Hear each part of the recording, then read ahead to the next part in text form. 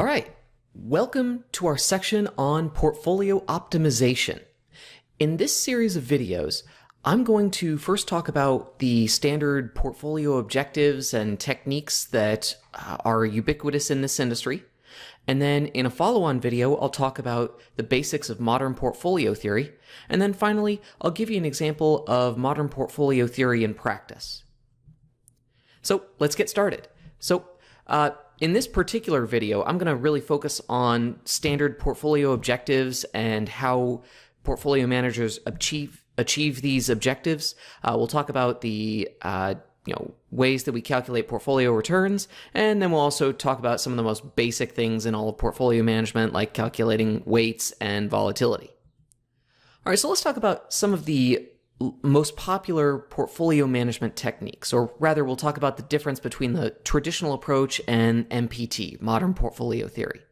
Now, the traditional approach to portfolio management has been around, as long as portfolio management as a discipline has been around. Basically, you build a balanced portfolio. If you're building an equity portfolio, you include a bunch of different stocks across probably different industries, different geographic areas. The key here is industry and geographic diversification. You'll see why that's important. Obviously, if you had me for 310, you know exactly where we're going with this in terms of diversification. But this traditional approach, it tends to focus on investing in well-known, low-risk companies, and these portfolios historically tracked some big well-known indexes, Dow Jones Industrial Average, S&P 500, NASDAQ Composite, etc.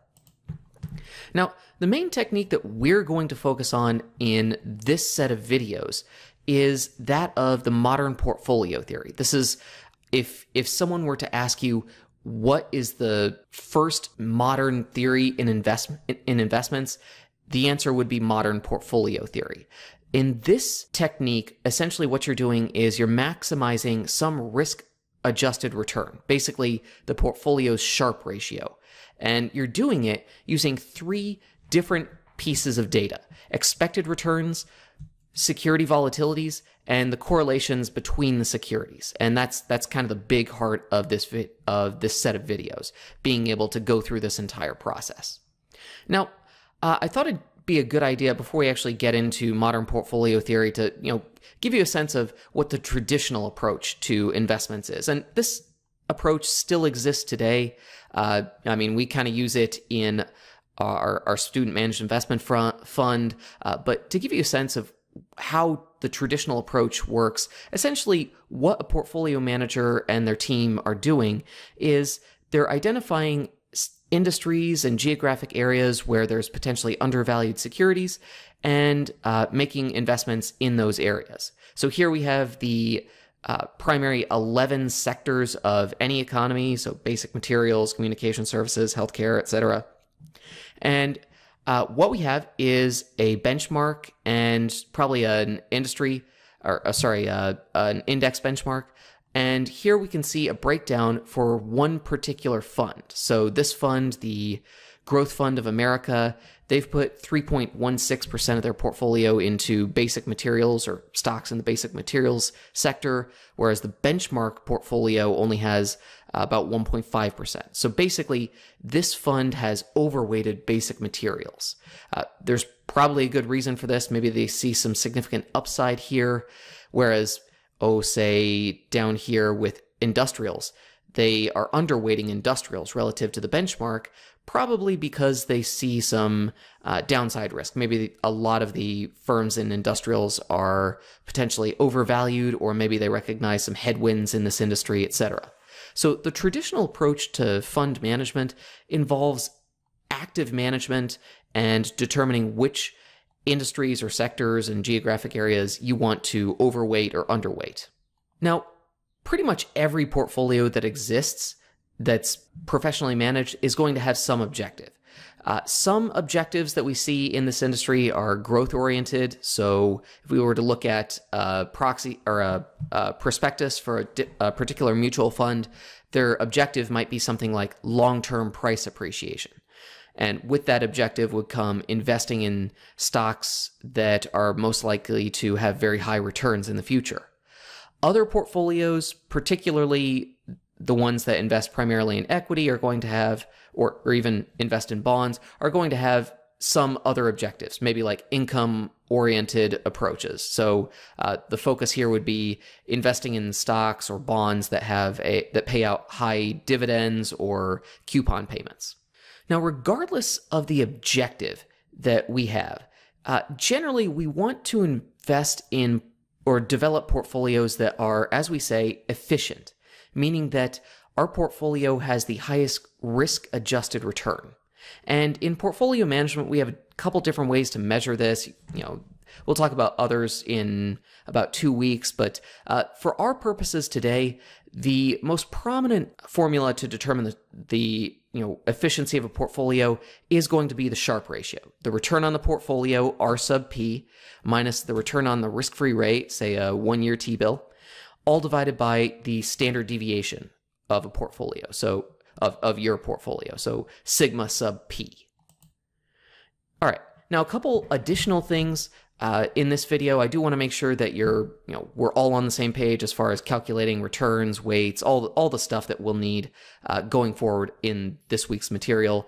To calculate the return on a portfolio, it's really just the weighted average of the securities return. So if we have a security that has a specific return, we multiply that by the weight of that security at the start of the time period, and then we sum up all of those weights times returns.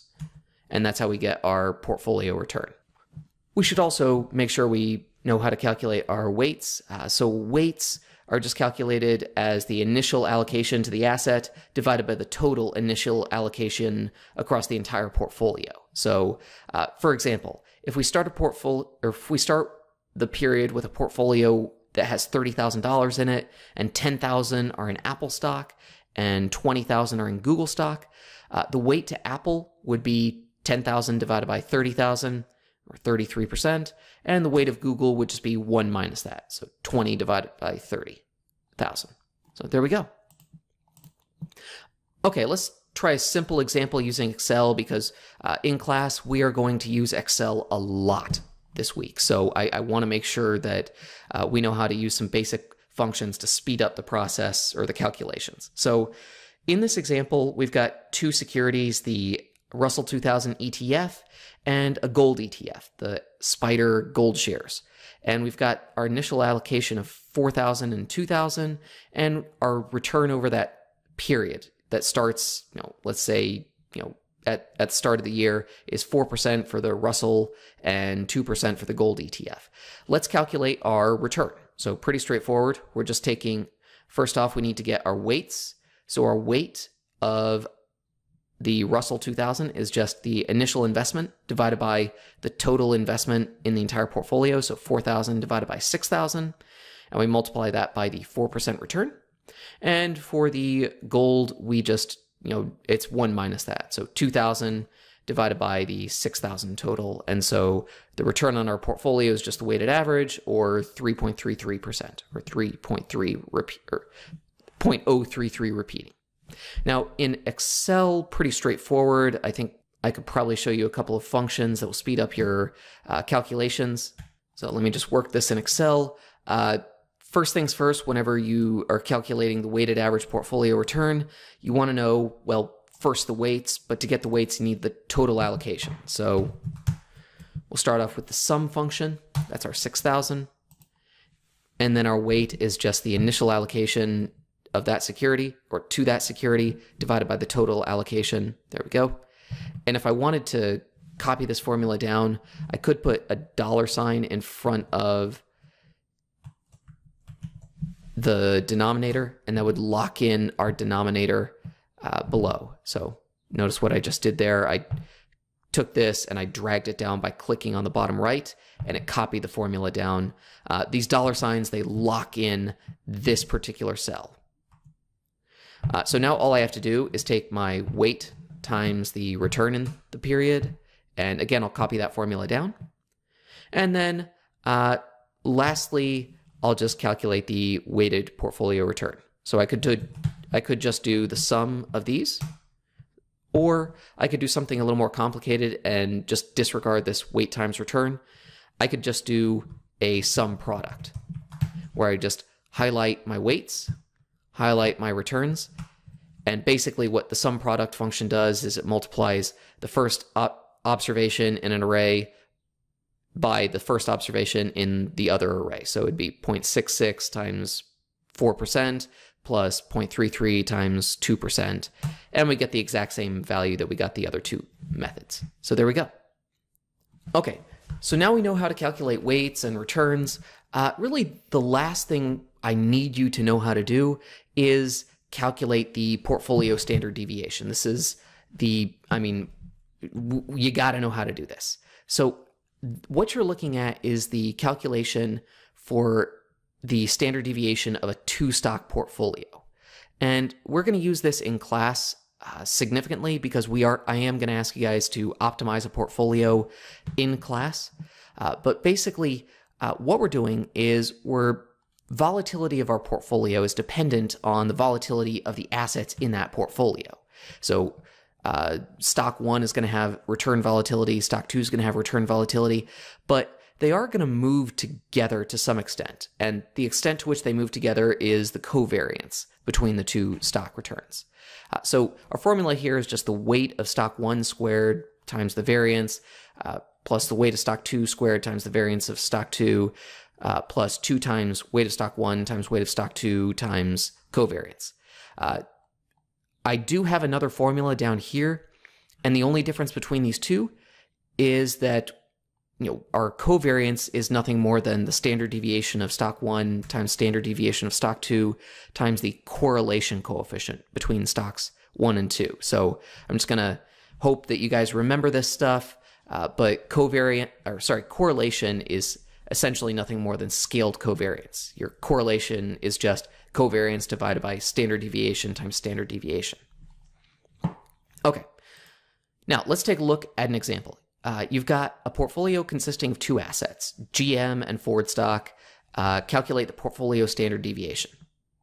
So I have this in Excel, so I'll move over to that. Okay, so here we are. We've got our weights, we've got our covariance, and for good measure, I got the correlation. We have also got some standard deviations. Let's calculate our portfolio standard deviation. And just to make it so we can see everything here, I'm going to move this over here. Okay, so we're going to use that formula that I just showed you. So I guess it might help if I put it there. Okay, so this is the formula we're working with. We know our weights, we know our standard deviations, and we can either use our covariance or our correlation. So let's get it done. So equals square root of weight of stock 1 squared times the variance of stock 1, which is just standard deviation squared, plus the weight of stock 2 squared times the standard deviation of stock 2 squared, plus 2 times weight of stock 1 times weight of stock 2 times covariance. And there we go. Portfolio standard deviation is, well, usually it's going to be between these two standard deviations. So there we go. Okay, I do have one final point I want to make in this video, and that is, as we add securities to our portfolio, the formula for calculating our portfolio standard deviation is going to get more and more complicated. In this class, and certainly on a CFA level 1 exam, the most you're going to see is, the most you're going to be asked is to calculate a standard deviation of a 2-asset portfolio. But I mean, in the real world, we can have 25 asset portfolios, 50 asset portfolios, 500 asset portfolios. Basically, the formula here is what you're looking at down here. This is our actual formula for portfolio standard deviation. It's just the sum of our weight squared times variances of our stocks, plus the sum of all of the combinations where we have a stock I and a stock J. So we just take 2 times weight of stock I times weight of stock J times standard deviations of the two times the correlation of stock between stocks I and J. So what I'm trying to get across here is that once you get past a 2-stock portfolio, when you calculate the standard deviation, this formula really blows up. I mean, I used to in classes, I'd show students this class and I'd look for that reaction and the dread that they might have to use this formula on an exam. Used to be kind of funny. Basically, I would never ask you to, use this formula on an exam, but, you definitely should have, you should know how to calculate the standard deviation of a 2-asset portfolio. Okay, so let's summarize what we talked about in this video. So we started off talking about the difference between traditional approach to fund management and modern portfolio theory, whereas MPT is very, it's primarily based on your returns, your standard deviations, and your correlations between assets. The traditional approach is a bit more loosey-goosey, if you want to think about it that way. Different managers might have different techniques for determining what they invest in. They're typically going to invest in well-known companies, blue chip companies, etc. We did also talk about efficient portfolios. And when we talk about efficient portfolios, what we're really talking about is portfolios where we have a high risk-adjusted return. In our next video, we're going to talk about modern portfolio theory, and our focus there is to maximize the Sharpe ratio. And that's true of most efficient portfolios. You want to optimize a variable like the Sharpe ratio. We talked about a couple calculations, specifically returns and weights. The return on a portfolio is just the weighted average of the returns on the securities. And then the standard deviation of a portfolio requires us to know the weights, standard deviations, and correlation or covariance of each asset with each other. So with that, I'm going to stop here. And if you have any questions, please feel free to reach out. Thank you.